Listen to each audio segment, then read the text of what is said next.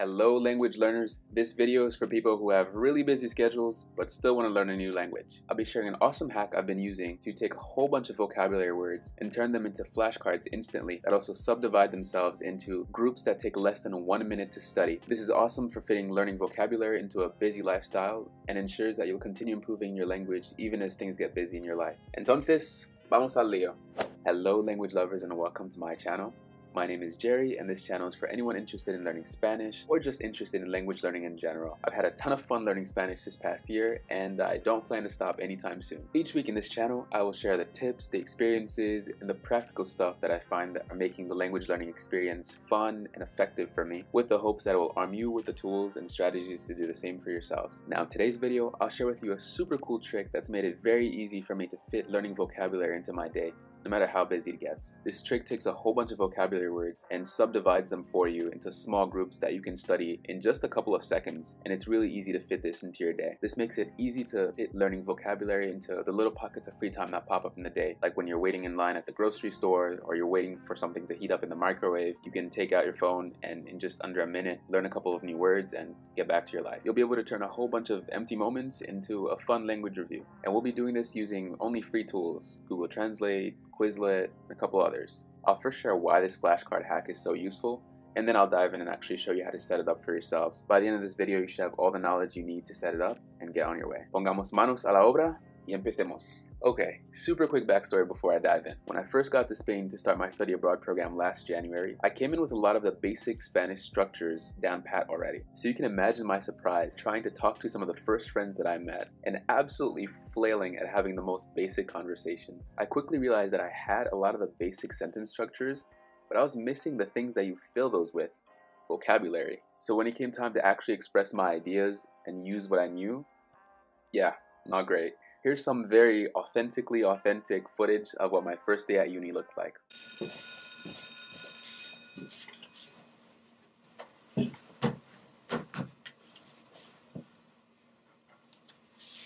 Oye, eres el nuevo de la clase, ¿no? ¿Del intercambio? ¡Qué bien! Pues bienvenido, tío. Un gusto que estés aquí. Y encima me han dicho que eres de Nueva York. ¡Qué guay!, ¿no? Siempre he querido meterme ahí unos meses. Pues dinos algo de Nueva York. ¿Cómo está la ciudad? Es que soy de Nueva York, sí, es una buena ciudad.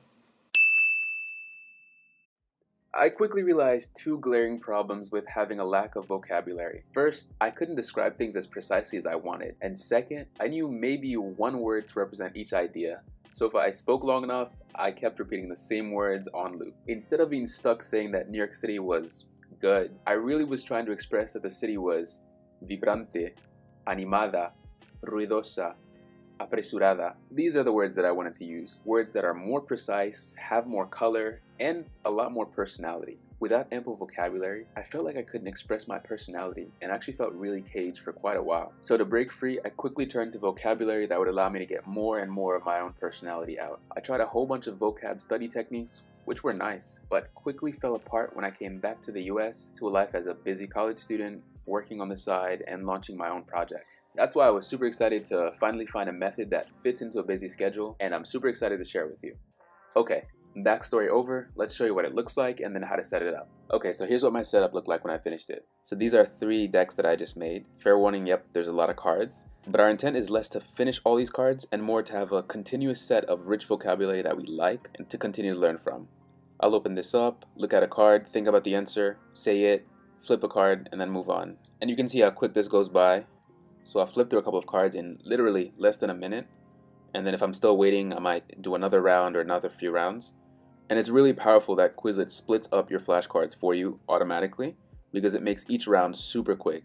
And this then fits great into the random 2 minutes you have between Zoom meetings, classes, or waiting for a download. It's a great thing to fill in dead time. Waiting for your computer to load, do 1 round. Popcorn taking 2 minutes in the microwave, do 2-3 rounds. Waiting in line at the groceries, do another 2 or 3 rounds. Now the way I set mine up, sometimes it alternates between Spanish or English first. Sometimes it has both the Spanish and the English on the same card. I'm putting the emphasis on just seeing the vocab in the first place and not necessarily how I see it, because I find that that still works for me just to have less upkeep. But I'll show you how to customize all these options too. Alright, let's dive into the setup. So the first step is to just find words that you like and you want to actually learn and save them in Google Translate. These can be words from shows, from conversations, from news articles, music, or whatever it is. I usually have my phone or laptop with me walking around, and if I hear a word that I like, I'll find a free moment, save the word, star it, and move on with my day. So let's say you just heard the word compañía and you wanted to remember it and study it. I would add it in, and then just save it. Now here's a cool trick. Some words will actually let you select the definition that you like. So if a definition doesn't seem to fit the way you hear the word being used, you can go ahead and click on it and change it, and then save that one instead. After running through this process with all the words that you encounter, you'll be able to find all the words that you save here. Now I definitely have a lot, but I started this in January of 2020, so it's been about a year for me. If anyone has more than this, please share that in the comments. I'd love to find out.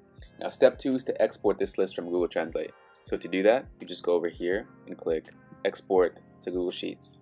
It asks you if you want to import the document, and just click Yes, import the data. Now the next step is to import this into Quizlet. For that, you're just going to want to take these 2 columns, and you can only do up to 2,000 at a time, so that's only a problem if you have a lot of words. So let's just test this with 30 words. Take these first 30, and you'll just copy that. Then you can head to Quizlet.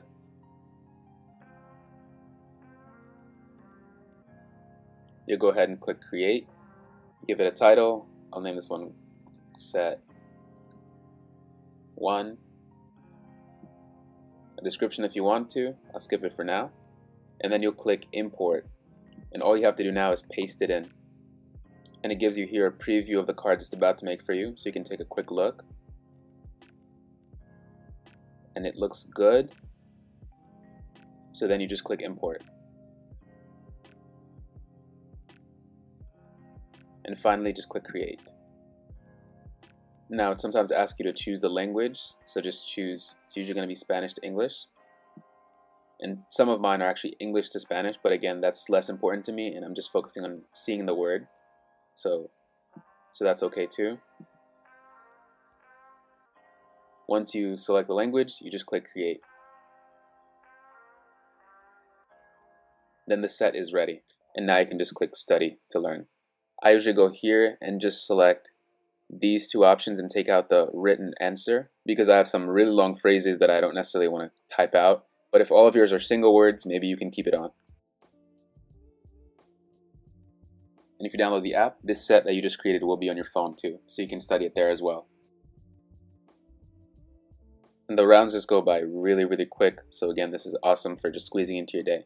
Okay, now that you have your flashcards all set up, the 4th step is to make your flashcards more natural. So if you didn't like the translations that Google gave you, which sometimes aren't the best, then here's what you can do. I think that Google will get this phrase wrong. Okay, in Sevilla, this phrase would really translate to something that makes you mad, but in other dialects, this translation actually checks out. So if we don't like what Google gives us, and we can't change it here, what I do is visit 2 backup sites. The first is Reverso Context. And let's try it here. You can see that here we get translations that do check out right here. So the first option I'll take is either just change it right here,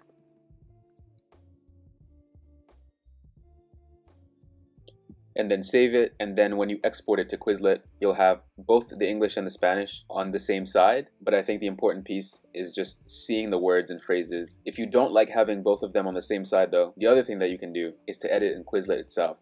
You can go to your cards, and then edit the set manually. So you could change the definition here if you didn't like it. Maybe you don't like this definition, you want to actually save it as this one. And you can also add another card.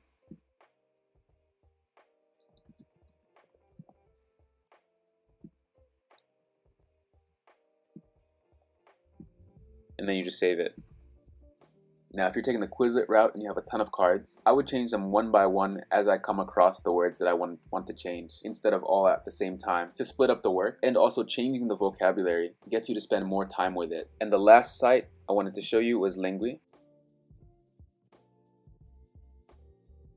Gives you examples of the words and phrases that you type in written context by looking at a whole bunch of external sources and giving you the words in a lot better context. There's a lot of words and phrases that tend to have multiple meanings and definitions in different places, or uses that were older or newer, and so these two sites are great for giving you that extra bit of context when you don't like the definition that you get from Google Translate. Another way to employ these two sites into your studying is, as you're reviewing a flashcard, if one seems a little off to you, go and look it up in one of these two sites and see if you find a definition that makes more sense. And finally, step 5, have fun studying the vocabulary. Because these are super quick, you can give yourself a fun challenge, like doing 5 or 10 every day. And even if you forget to do them throughout the day, you can squeeze them in right before you go to bed because it takes less than a minute for each round. And there you have it, an awesome method to fit learning vocabulary into the pockets of free time that open up during the day, even if you're on a really busy schedule. This was super helpful to me as a full-time student, working with projects going on, and I hope it'll be helpful to you too. Now, if you have requests for any other topics, please feel free to share in the comments below, and take this strategy and go make yourself some flashcards. Maybe you already have a bunch of words and phrases saved into Google Translate. And comment, how many phrases have you saved already? Am I crazy for having almost 7,000 phrases, or is someone out there pushing some crazy number? Subscribe for more tips, experiences, and language resources, and we'll see you next week. Sending good vibes and energy your way, and hasta la próxima.